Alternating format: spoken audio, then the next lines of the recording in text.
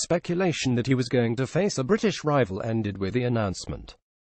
Rabchenko has fought once since 2016 and will hope he'll be the launchpad for the Sheffield fighter's attempts to become a welterweight world champion.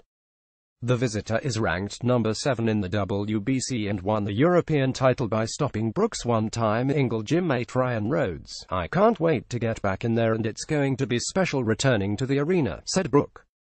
"The Spence defeat cut deep and it took me some time to come to terms with it, but now I'm back with a new challenge at 154 pounds.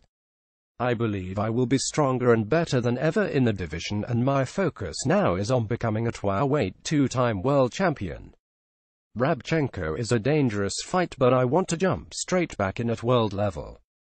Our styles will gel for an electric fight," Rabchenko said. "I'm really looking forward to this fight with Kell Brook and it's going to be a war.